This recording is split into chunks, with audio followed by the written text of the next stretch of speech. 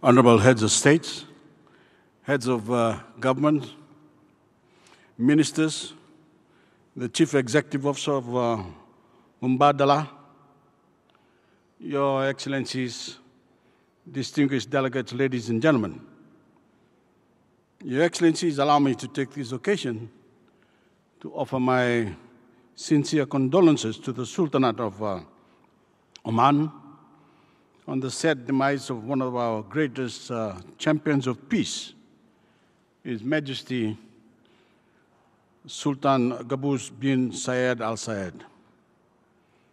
Our thoughts and prayers are with you, my Omani friends, during this difficult time. Assalamu alaikum and a very good morning to you all. Your Excellencies, ladies and gentlemen, before I begin, please allow me to thank His Highness the Crown Prince Sheikh Mohammed bin Zayed Al Nahyan and the government of United Arab Emirates for its invitation accorded to me and my delegation. Today, I'd like to speak to you about the energy and the urgency of innovation and how, in the midst of an existential climate crisis, innovative thinking will prove critical for the survival of our economies and our people. And while this threat may seem particularly pressing for small island nations like Fiji, this crisis of survival is not limited to one nation, not limited to one region or one hemisphere. It is truly a global phenomenon with every country at risk. As I drive through the streets of Abu Dhabi, greeted by the sight of cranes, construction, and some of the world's most awe-inspiring marvels of modern engineering, I cannot imagine a better setting for a discussion focused on innovation than here in the United Arab Emirates. This is a nation that in recent years has become a global symbol of innovation, of technology, and of development.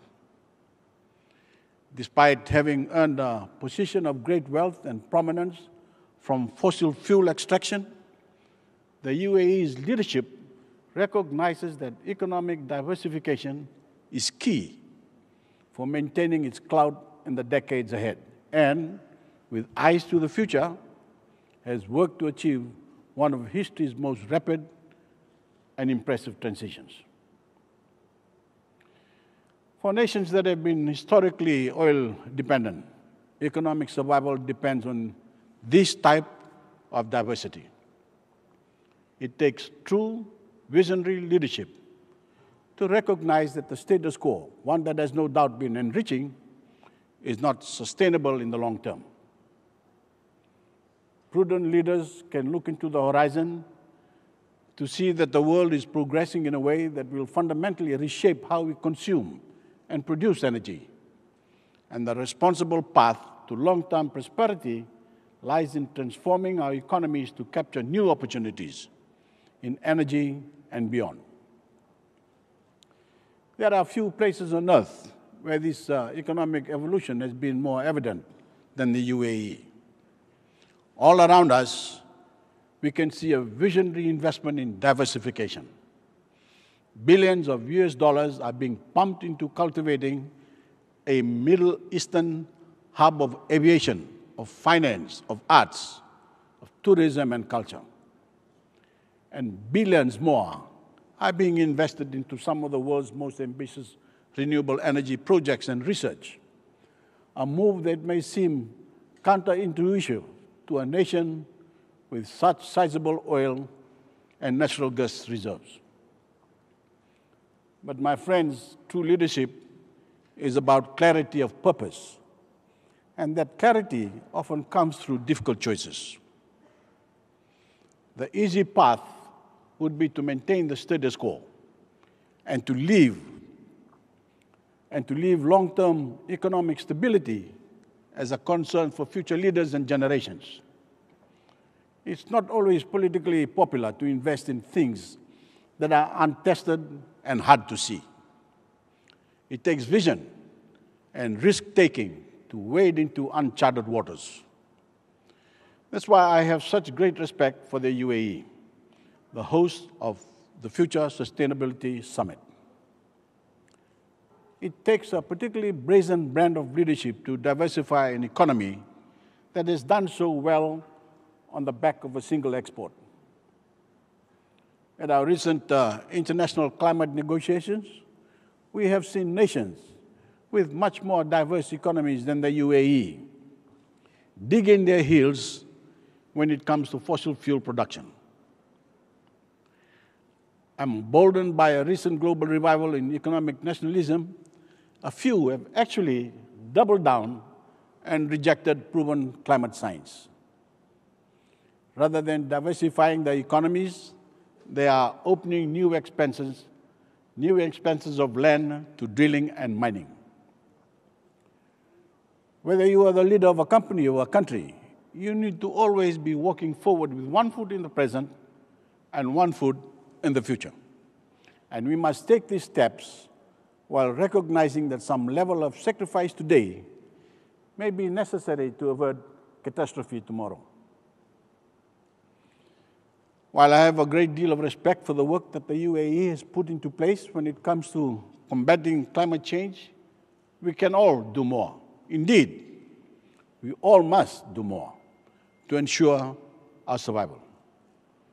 Whether that is through setting more ambitious targets to achieving net zero emissions sooner, or rallying our regional neighbors to follow our lead in curbing global temperature rise, or bringing in new innovative technologies to provide new solutions to creating more sustainable economies, the time to act is now. When we talk about the critical need for innovation to survival, in nations like Fiji, the urgency of this threat is evident at our doorsteps every day. As I speak, ladies and gentlemen, Fiji is threatened by a new tropical disturbance churning in the Pacific, coming just 2 weeks after being hit by flooding and gale force winds sparked by tropical cyclone Sarai. In 2016, Category 5 tropical cyclone Winston cut short dozens of Fijians' lives, and in the span of just hours, wiped out a third of the value of our GDP.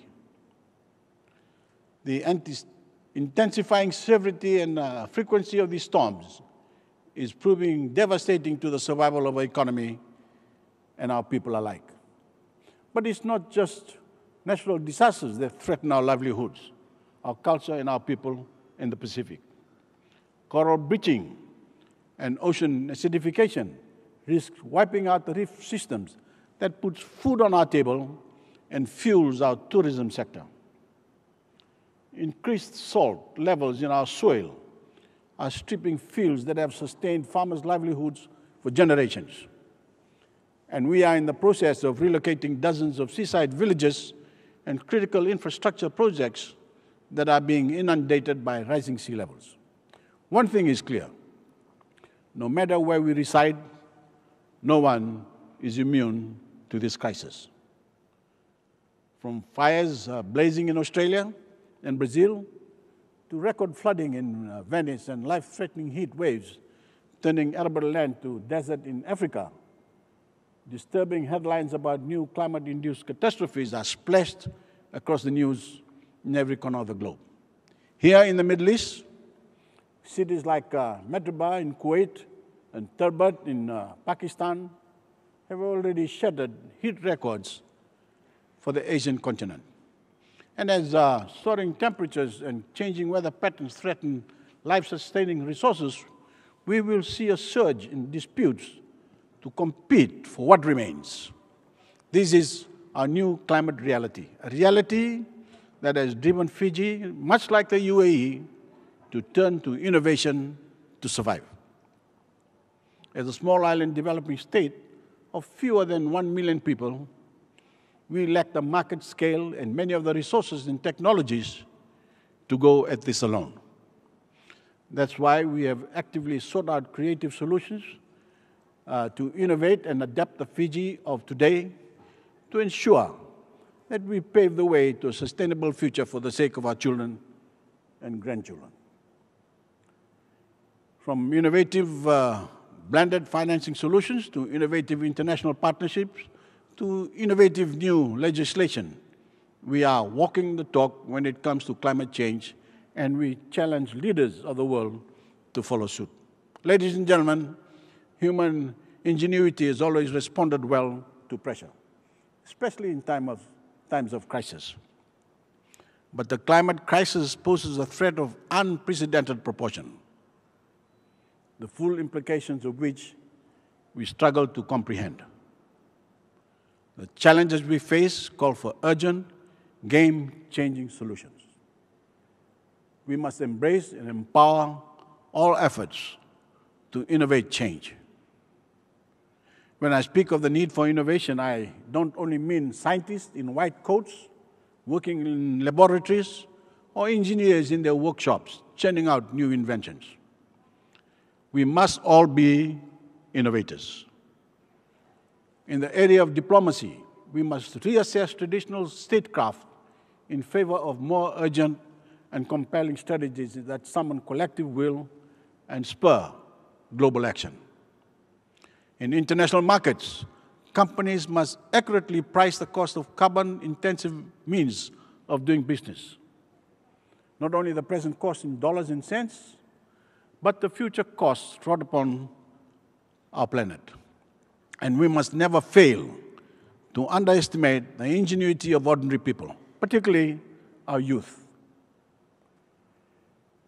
When governments set the right rules and incentives in place through smart, carbon-conscious policies, it is ordinary women, men, and children who can prove to be the greatest innovators of all.